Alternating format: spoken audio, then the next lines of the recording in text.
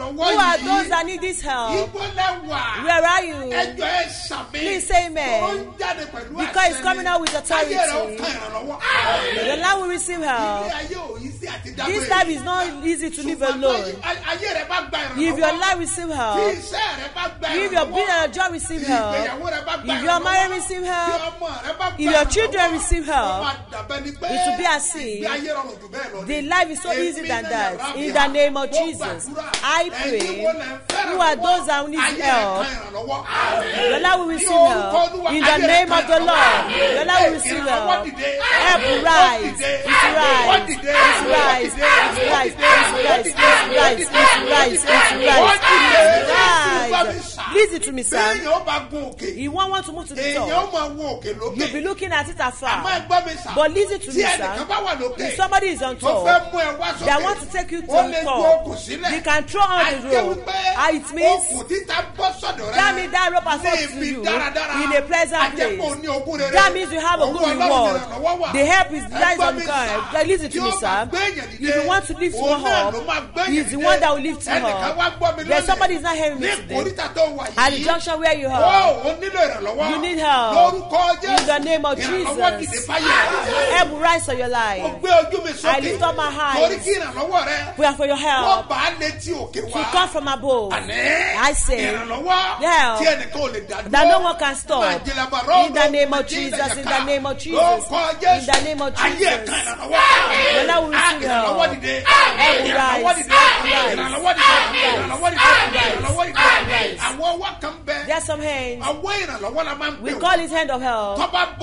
Once it shake you, your story will change. I said, if they take come give you a call, you two will burst with laughter. You will have them.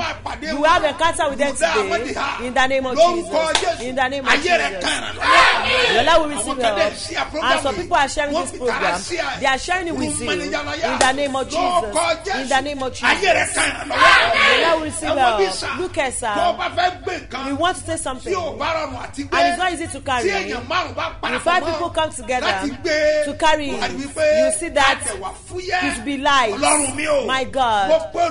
I call help because of people that believe in you. In the name of Jesus. In the name of Jesus. In the name of Jesus. In the name of Jesus. In the name of Jesus.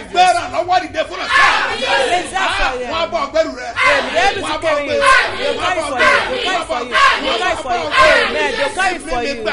My spirit just pray for her. I'll pray today. We'll continue tomorrow. Listen, sir. That tomorrow it will not be powerful. In the name of Jesus. In the name of Jesus. In the name of Jesus. In the name of Jesus. I declare the Lord will receive it. In the name of Jesus. Rain as king. So shall it be. In Jesus' name, my Lord. Mine never change. He's your apostle. Dr. S.M.O. Mustapha, J.P. Babasebioba, láti ìjọ Syrian Calvary Church, Land of Reality, tolújọ àwa ní Gbáremú Ìdíòbí Airport area ní Èbí. Ọlọ́run ló pa á láṣẹ fún Babasebioba ní kí wọ́n wọnú àwẹ̀ tó 143 days nítorí èmi àti ẹ Ọlọ́run lè fún wa lómìnira kéèkì tó ń jà nínú ayé wa kó lè dá kẹ́jẹ́ wá gbàdúrà ní Sebioba. Òmìnira fún ìdílé wa, òmìnira lórí iṣẹ́ wa, òmìnira lórí gbogbo àdáwọlé, òmìnira fún wa lórílẹ̀‐èdè Nàìjíríà. Kálí bọ́lọ́wọ́ jì tó ń jà wá.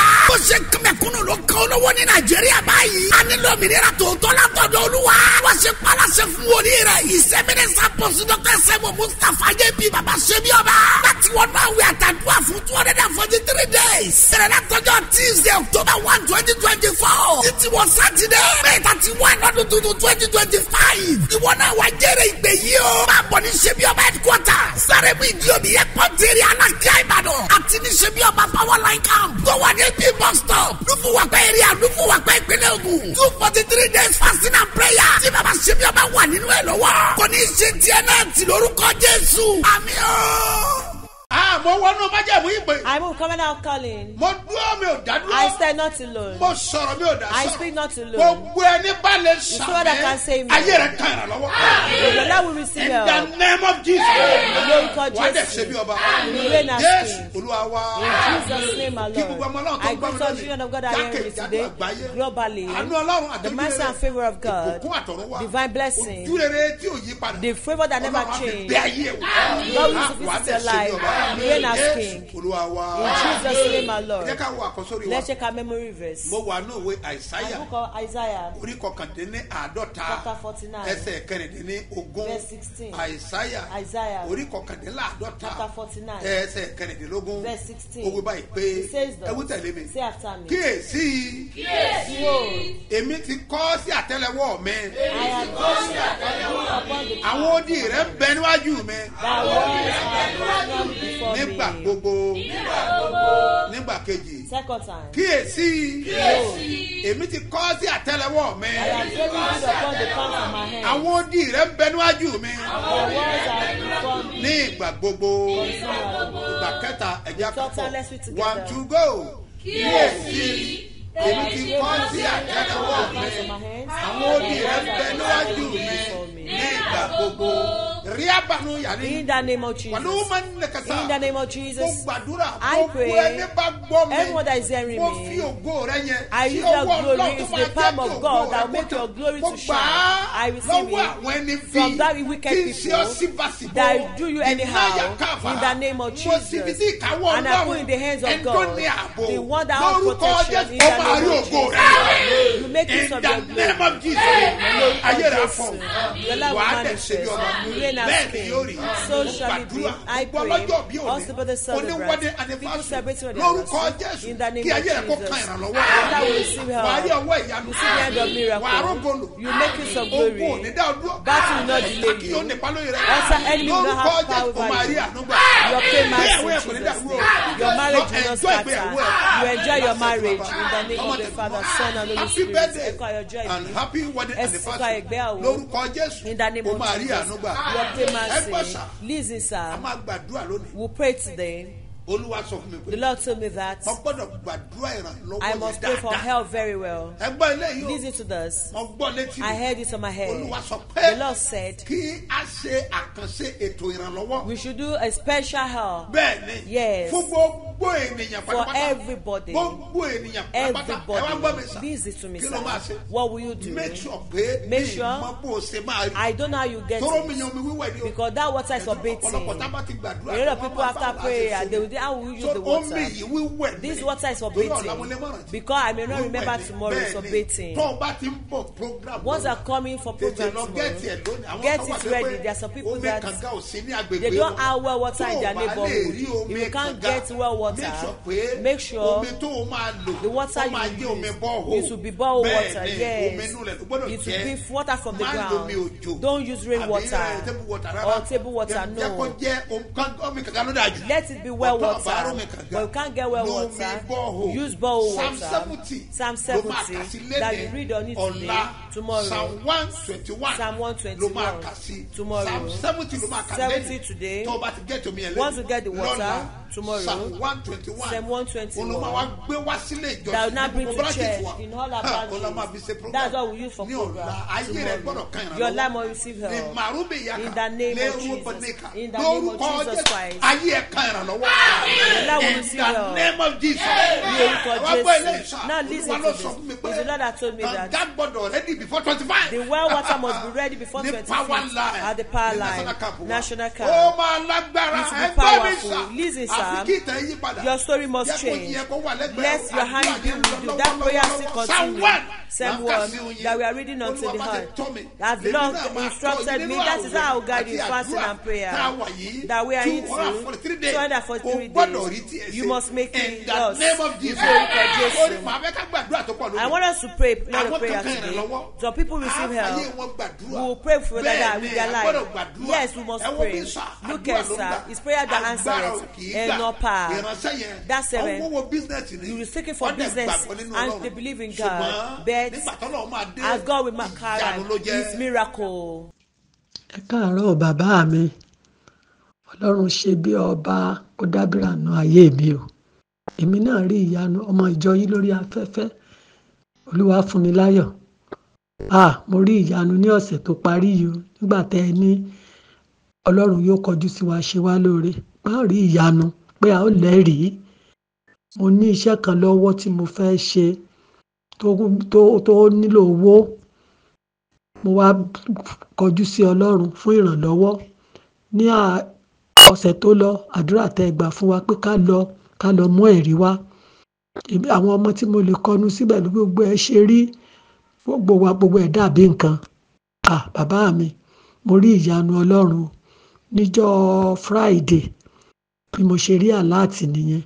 Pé àtèmi àtàwọn ọmọ mi ẹ̀tọ́ kan tó tọ́ sí wa lọ́dọ̀ ìyá ọkọ mi.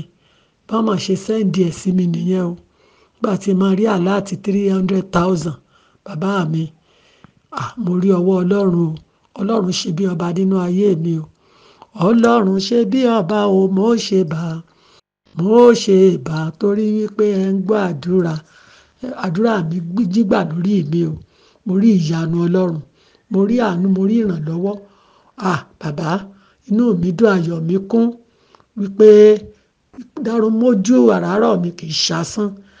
Ọrẹ májẹ̀mú mi kì í ṣasán. Gbogbo ètò kù ní ọ̀nà. Mo mọ̀ wípé ìyanu tó gbogbo ọdún yìí ẹ ti ní a ó mọ lẹ́rìí ni. Mo ti bẹ̀rẹ̀ nínú oṣù tuntun, oṣù kẹwàá yìí. Rí tí n bá ti ń rí ni màá mọ̀ jẹ́rìí. Ìdámẹ́wàá mi, èyí tó kàn mí tó jẹ́ tèmi, ìdámẹ́wàá mi màá san láàárọ̀ ẹ̀. Ṣùgbọ́n àwa tá à ní fóònù tó lè kọrúkọ àbí tó lè sọ pọ́pọ́sì, ẹ jọ̀ọ́ ẹ máa fàdúrà ràn wá lọ́wọ́. À ń san ìdámẹ́wàá, à ń san ọrẹ, a sì ń san ọrẹ abẹ́ àdúrà. Ṣùgbọ́n kò sí tá a lè fi indicate ju pé a kàn ń sẹ́ǹdì ẹ̀ lọ. Kọ́lọ́run nínú àánú rẹ̀ kó ṣíjú àánú rẹ̀ wò wá, kó ṣe ìyanu nínú ayé bàbá mi. Èmi náà láyọ̀ o. Nígbà tí mo ti ń tẹ̀lé ìpè yín, mò ń rí ìdùnnú, mò ń rí ìrànlọ́wọ́. Wọ́n ń kanlẹ̀kùn ṣe mí lóore ni. Tó ti ẹ̀ jọ mí lójú ní èkejì tó tún dà bẹ́ẹ̀ ní June. Mo travel, mo lọ ọ̀dọ̀ àwọn ọmọ mi, mo lọ bá àwọn ọmọ mi lo holiday. Ẹnìkan kan dìde nú àwọn ọ̀rẹ́ ọmọ mi ni wípé màmá àwa la pè yín pé kẹ́ ẹ wá bá wa tọ́jú ọmọ. Gbogbo tẹ́ jẹ tẹ́ mu Friday báyìí yóò bí mi ni. Ẹran lẹ́fẹ́ ni, ẹja lẹ́fẹ́ ni, chicken ni. Títí tí mo fi dé ní August ní September tí mo dé. Bàbá, mo rí ìyanu Ọlọ́run. Àfi ọ̀sẹ̀ weekend tí ò sí lé nìkan ní gbogbo àsìkò bí gbogbo àsìkò ṣe lè tó yìí ni ò ní gbé ẹran àti èlò tí wọ́n fi ṣe tí ó gbé wá pé grandma oúnjẹ yín nìyẹn. Mo rí àánú o. Látìgbà tí mo ti wá padà sí ibùgbé mi, wọ́n ń kanlẹ̀kùn ṣe mí láàánú ni. Wọ́n kanlẹ̀kùn ẹ káàárọ̀ o grandma, wọ́n sì ṣe mí lóore. Ọlọ́run dára sí mi. Ìpè yín pè mí o. Ìpè yín pè mí o. Kọ́lọ́run bàbá ṣe bí ọba kó túbọ̀ tẹ̀síwájú. Bàbá, ẹ ní fọmọ ṣiṣẹ́ ìránṣẹ́, ẹ ní fàyà ṣiṣẹ́ ìránṣẹ́. Ẹ̀yin náà ò ní kú sọ́nà bí èéfín. Ẹ darúgbó wòlíì. Ẹ ti dàgbà wòlíì, ẹ darúgbó wòlíì. Iṣẹ́ ìránṣẹ́ yóò máa tàn, yóò máa ràn bí òrùn. Mo dúpẹ́ gan. Jésù Olúwa wa. Àmín, àmín, àmín lórúkọ Jésù. Gbogbo èèyàn náwó sókè. Lift up your hands, ìwọ everybody. náà fi tọrọ. You too pray with me. Olúwa mi. Lord, my God. Gbọ́ràn lọ́wọ́ dìde Raise fún up for me. mi. Kí iṣẹ́ mi ó lé dìde. For my business to Ayé mi ó lé rise. dìde. For my life to Ó rise. Orúkọ Jésù, orúkọ Jésù, orúkọ Jésù, ayé mi máa wò. Lábàṣẹ́ láyé kábà tún bí lẹ́yìn gbọ́dọ̀. Sílẹ̀ fún káṣe bí sọ̀rọ̀. Àdá mo bí mi yàrá tàbí bàbá bọ̀ fọ́rọ̀. Ẹ bàyà. Olúwa wọ̀. In Jesus' name, my Lord. And I will receive help. Psalm 17. When you read it, you see. You go, Lord, make haste to help me. You know what it is. God should make haste because it's meant for your case. In the name of Jesus. Your Lord will receive help. The woman said that on her birthday, she was in a prayer board. That let me just pay offering. Some people don't know that it's good to pay offering in your birthday. When prophet pray for you, you pay offering. As your prophet that you believe so much in him, that I'm talking about, in the name of Jesus. Your life will receive miracle. What happened? The woman said, hello sir, ẹ káàárọ̀ sà o. Ọlọ́run ṣe bí ọba o, mo ṣe bá. mo ṣe bá torí pé ẹ ń gbàdúrà. Orúkọ mi ni Fọláṣayọ̀, èní ni birthday mi. Mo gbọ́ ìrì òwúrọ̀ ọ̀tàn láàárọ̀ yìí. Daddy gbàdúrà fún wa, daddy pray fún wa.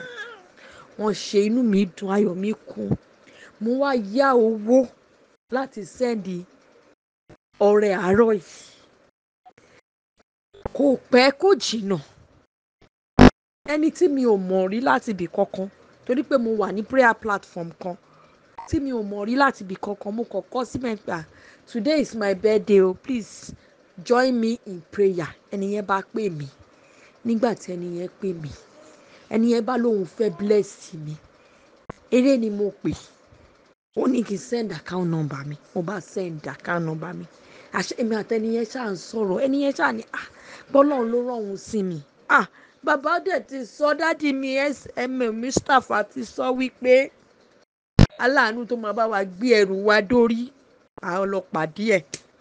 Ní dádì yìí bá pè mí pé orí prayer platform kan náà la wà.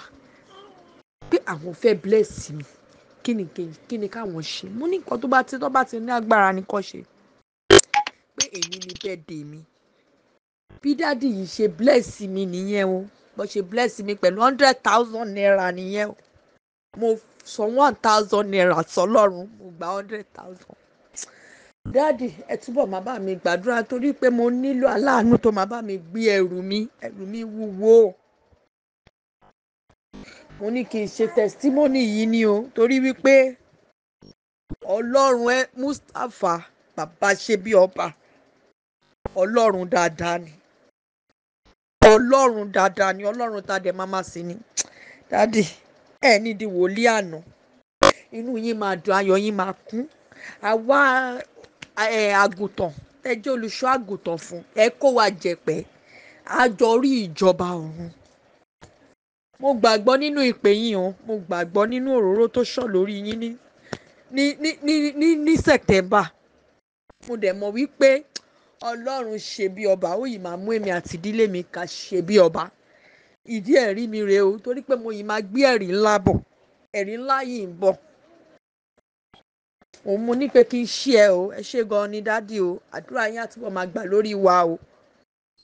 Ọmọ ọjọ́ yín lórí afẹ́fẹ́ ni mí o. Ṣùgbọ́n mo ti wà pẹ̀lú yín láti gba COVID láti 2019. Mo ní pé kí n share testimony mi ni o.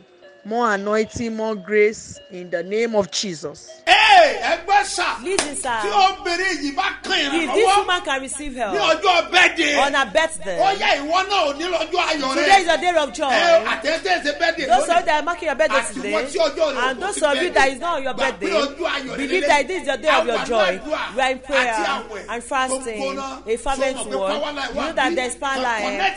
Just connect your faith with it. The power that will not be tired. It is different to transformer. In the name of Jesus. In the name of Jesus. In the name of Jesus. In the name of Jesus. In the name of Jesus. As you connect, your way is amen. Amen. Amen. Amen. Amen. Amen. Amen. Your life will receive help.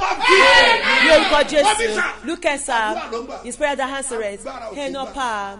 Firstly, you must have ìgbàgbọ́. When we are praying, once you have ìgbàgbọ́, it's miracle that follows.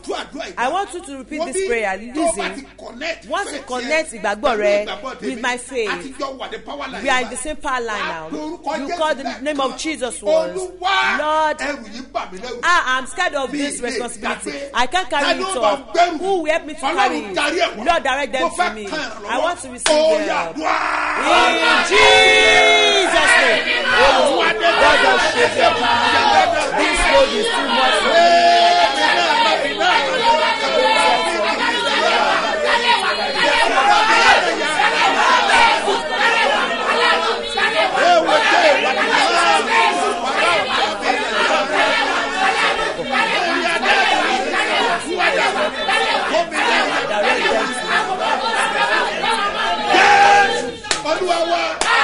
Jesus' Jesus' name, our Lord. Tomorrow's program, I don't know how it will be powerful. She's open to Psalm 17. That tomorrow, we'll do special prayer prophets that well water. Yes. Even if you don't have well water, well water is very easy to get. Yes. The way for you to get it, you're supposed to know. There are some people, they have Bethesda water. Yes, you can bring your Bethesda water. In fact, I will have them to open Ibadan well water. Everybody that comes to get well water, come to the church. Yes. For the very first time, once in a month that we open. But for this one, I will have them to open it tomorrow. Yes, in Ibadan. But in Gondo, hey, we don't have well water. Come along with your well water. If you don't have well water, go and get bowl water for you to bring it to Gondo tomorrow. By what time we assemble them? By 6:30 a.m. I'll be there. By 8:30 a.m. we'll close. Everybody will go home. This is I'll be saying. And now we deliver the message of goodwill message to you in the fasting and prayer. Your case must be settled. Listen to me, Psalm 17, just verse 1. What does it say? Lord, make it. Make haste to help me. I need help. This is you are the one that know what you are seeking for right now. Lift up your hands. Once you call the name of Jesus once, you will turn around 3 times where you are and say, Lord, this help is for me. Raise up for me. Raise up for me. In Jesus' name.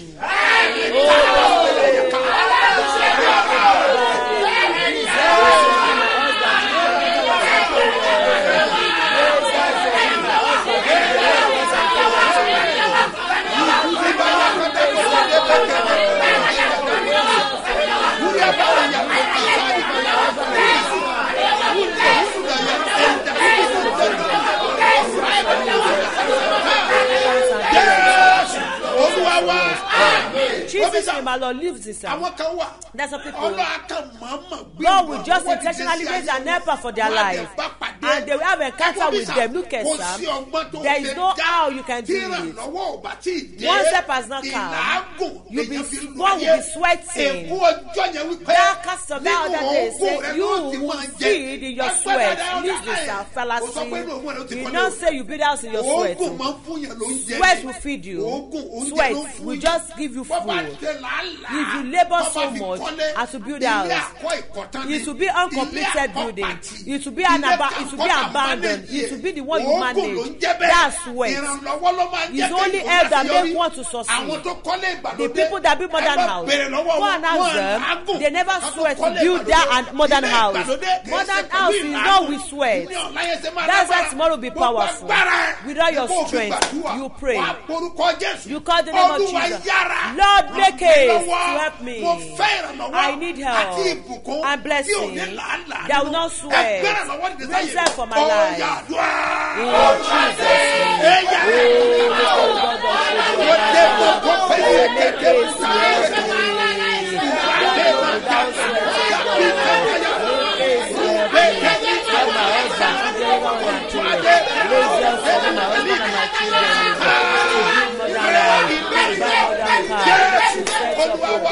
In Jesus' name, our Lord. I send as oracle and representative of Almighty God who can say amen. Your love will rise. God of father of 12 men. God of the tribe of 12 Israel. God of that 12 that combined in Israel. The one that Jacob established. Listen to that. 12, Jacob gave back to 12 sons. This today is the 12th day. In the 10th month. And in the first day of fasting. God of this great 12 men. God of these great fathers. God of these great 12 fathers. Whosoever that believes, I prophesy. Today, Saturday, in the name of Jesus. Help rise for me. In the name of Jesus. In the name of Jesus. In the name of Jesus. If you believe, I put my mind in the blood of Jesus. I say not to Lord. I speak not to Lord. I will cover down with my calling. I hold on to the cross. In the name of Jesus. Jesus, in the name of Jesus. There are two that he appointed. This one is meaningful and special reason. In the name of Jesus. In the name of Jesus. In the name of Jesus. If you read the clock, if it's 12, you should turn back to 1. It's 12 being meaningful. In the name of Jesus. If it's 12 noon, they will say it's noon. They will say it's a new day. If it's 12, they will say it's 12 beyond to the next day. In the name of Jesus. Today is a significant day and a special day. Zillion day of covenant. The covenant is 12. The Lord has called me. The Lord has called me. I move to the covenant. I prophesy. I'm sure I can say amen. The Lord receive help today. If I'm 12 years old, that was brought out of wilderness. They brought me from a nice town. I was 12 years. 12 years. 12 is meaningful in the name of Jesus. All of it that can say amen. In the 12th day, the fasting comes up in the name of Jesus. Amen. Your love will rise. 12. They will say, 1 dozen. How many dozen do you want? They know 12 is meaningful. That's why they put 12 in dozen. In the name of Jesus. In the name of Jesus. In the mighty name of Jesus. Whosoever that can say amen, I prophesy in the name of Jesus. Today, 12th day, every rest of your life. So we share this program. Now you copy the program and you share it in the name of Jesus. In the name of Jesus. Amen. You share your testimony. Amen. God will visit you. God will visit you. Those are that say, let me bless this my father today. In the name of Jesus. If you see, can do so today in the name of Jesus. Your hand that you used to take the money. Your hand that you used to take the money in the name of Jesus. Be the hand of help. You help people because you rise. You rise. Amen. You rise. Amen. You rise. Amen. Look for Jesus. And you reign as King. In Jesus' name, our Lord. Write the account number. 3032 67 0285. Mustapha Solomon Moses One Lomagbejade. The First Bank. Lórúkọ Jésù ayé rẹ̀ á dìde. Ọlọ́wùrẹ́ ti Jesus name. Ṣé Malawurai? Lógo bàbá. Dákun gbà mí sílẹ̀. Ojú má tì mí lọ́dọ̀ rẹ̀ ò fàdédé mi lórí. Ìrú àdáyà. In the name of Jesus. In the name of Jesus. I bless all your symbol of faith. I soak you in the blood of Jesus. And your honey. Your symbol of faith. In the name of Jesus. You see miracle. Bring your testimony. Bring your testimony. Your water recipient. All your symbol of faith. In the name of Jesus. Your fire. In the name of Jesus. Your prayer request. You sanctify. You have so shall it be. It's never changed. In Jesus' name, our Lord. Face somebody and show them that I am next to testify. Ọlọ́run ló pa á láṣẹ fún Babasebioba kí wọ́n wọnú àwẹ̀ tó 143 days nítorí èmi àti ẹ Ọlọ́run lè fún wa lómìnira kéèkì tó ń jà nínú ayé wa ó lè dá kẹ́jẹ́ wá gbàdúrà ní Sebioba. Òmìnira fún ìdílé wa, òmìnira lórí iṣẹ́ wa, òmìnira lórí gbogbo àdáwọlé, òmìnira fún wa lórílẹ̀‐èdè Nàìjíríà. Kálí bọ́lọ́wọ́ jì tó ń jà wá. Ó ṣe kẹ́mẹ̀kúnnù ló kọ́ olówó ní Nàìjíríà báyìí. A nílò òmìnira tòótọ́ látọ̀dọ̀ Olúwa. Wọ́n ṣe paláṣẹ fún wòlíì rẹ̀. Ìṣẹ́mínísà pọ̀sí Dr. S.M.O. Mustapha JP Babasebioba. Láti wọnú àwẹ̀ àtàdúrà fún 243 days. Bẹ̀rẹ̀ látọjọ́ Tuesday October 1, 2024. Títí wọ Sátidé May 31 lọ́dún tuntun 2025. Ìwọ náà wá jẹ́rẹ̀ ìgbé yìí o. Máa bọ̀ ní Sebioba headquarters. Sáré bí ìdí omi airport area Alákíá Ìbàdàn. Àti ní Sebioba power line camp. Tó wà ní AP bus stop. Lúfúwàpẹ́ area Lúfúwàpẹ́ ìpínlẹ̀ Ògùn. 243 days fasting and prayer. Tí Babasebioba wà nínú ẹ̀ lọ́wọ́. Kò ní ṣe tiẹ̀ náà tì lórúkọ Jésù. Àmín o.